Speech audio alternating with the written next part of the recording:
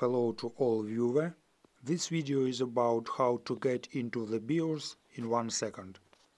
This is a Lenovo Legion 5 laptop, and he has a secret button here.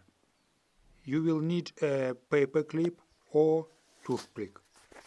The laptop is now turned off. We briefly press the button and instantly get into a special menu. Now you can choose BIOS setting, boot settings or system restore. You can also get into the BIOS in the standard way by pressing the F2 button many times when starting the laptop.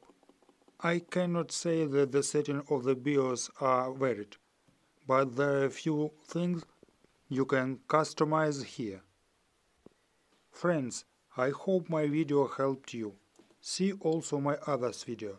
Subscribe to my channel. Goodbye, my dear friends.